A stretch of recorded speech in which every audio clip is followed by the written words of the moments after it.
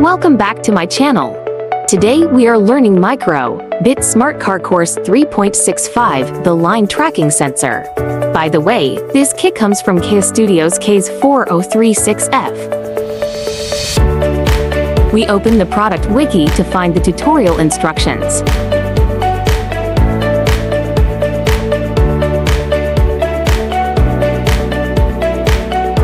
Next, open the browser and search for the Micro-Bit web page.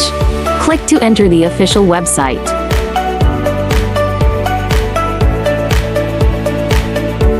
Import code from PDF tutorial.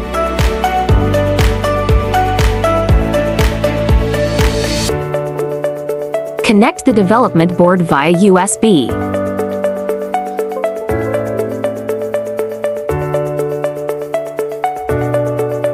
After downloading the code, click the Show Data Device button. Put an object or finger close to the sensor, and the simulator will display the digital value detected by each sensor. This is Keyestudio. Follow us. Goodbye.